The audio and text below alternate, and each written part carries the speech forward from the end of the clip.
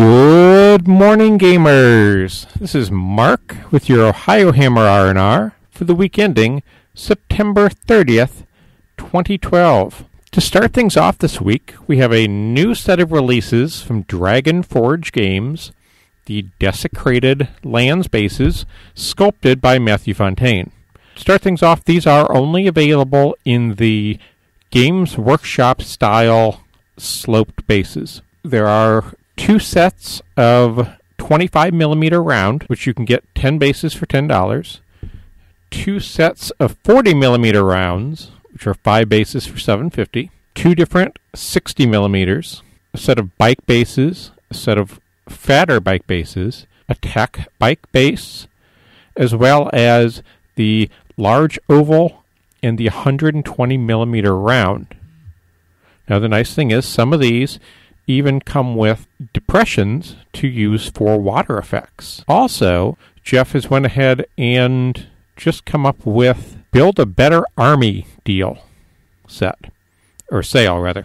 Basically, this is a, buy $50, get 5% off. Buy $75, get 7.5% off. So go to Press and Warlord Games for details on this. The sale will run up through October 7th, so you have a week. But I highly recommend Press and Warlord Games. They've given me most of my Malifaux bases, so thumbs up on these. Moving on, Privateer Press has went ahead and released what I believe is the final Colossal, the Protectorate of Menoth Judicator. $135. This is a this is a resin white metal hybrid kit, 120mm base, as all the Colossals have been. I really like the wing look on this guy with the weapon pods, and I do believe again that this is the final of the Colossals. Hopefully we will start to see a few more of the Gargantuans coming out. So kudos to Privateer Press on this release. Next up, we have Puppets War. We go ahead and start out with the Thunder Crow fighter. Now they have both a standard kit for €30, as well as a add-on pack to turn the Puppets War Land Speeder into a Storm Talon. I don't have the price on that one, however. And I really like some of the stuff coming out of Puppets War. And this is just one of those pieces that I definitely want to, see in person, just to see if it holds up.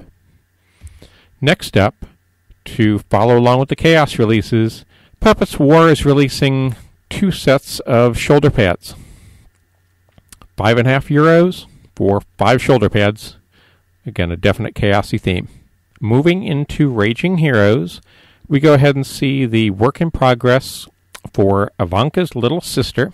She's a really stunning Commissar sculpt, and they're trying to get the people in the Slavic countries to help find a name and a motto for her. So go ahead and check out RagingHeroes.com and check out Ivanka's little sister. And really, the final thing I've got this week, but it has a lot. Warlord Games. We start out with their Roman army deals. You have the Roman forces of Marcus Spandex for $350, the Legions of Rome for $220, and for $80, the Roman Auxiliary, as well as quite a few releases for bold action.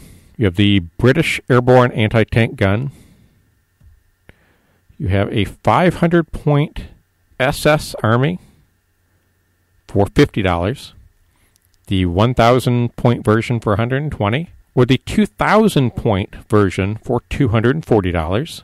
You also have a 500 and 1,000-point Army deal for the U.S. Airborne, as well as they've went ahead and shown the cover and the contents for their starter set, Assault on Normandy. Now, again, I don't have a price on this, but it does seem to contain the full hardcover rulebook, 20 U.S. Army, 20 German infantry, as well as a ruined farmhouse, and 8 order dice. So if you're looking to get into bold action, this might be a good little starter set to get your feet wet. And with that, guys, it was a relatively short week for releases, and I will see you next week.